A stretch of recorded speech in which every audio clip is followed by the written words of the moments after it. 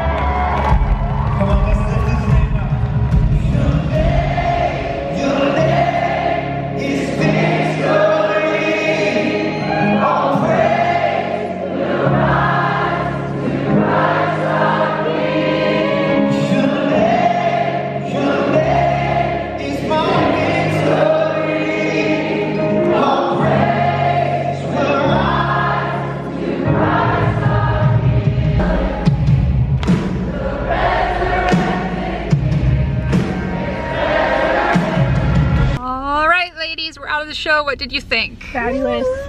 It was great. It was pretty awesome. So great. Great time of worship. Woo. Whoa, hello. Sorry, I have to pay attention. Okay, who was the first guy you said that he was somebody's husband? Tony Carnes. He's Carrie Jobe's husband. And he plays a short scale electric bass.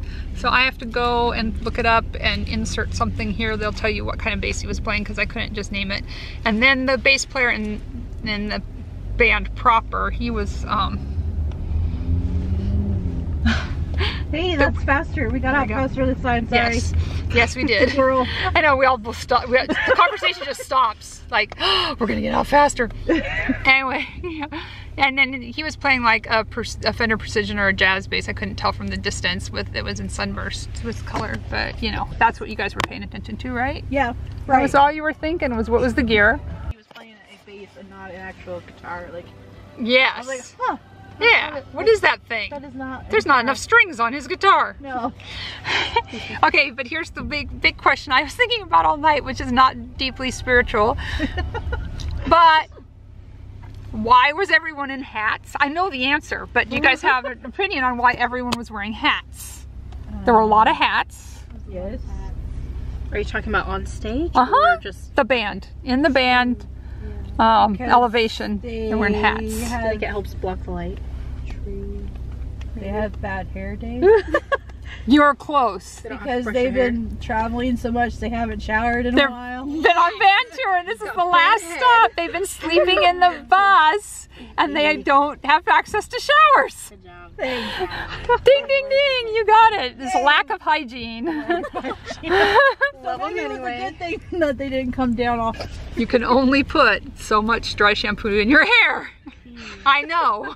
I've tested it. This is true. But yes, sleeping in a tour bus will do that. Yes, and I'm sure they're all ready to go home. Yeah, we were the last stop of the tour, just like when my friend Vicky and I went to the Daryl Hall, John Oates and Train concert. That was the last stop, which was great because Train's lead singer lives in Issaquah, so he thought it was a great place to have his last stop.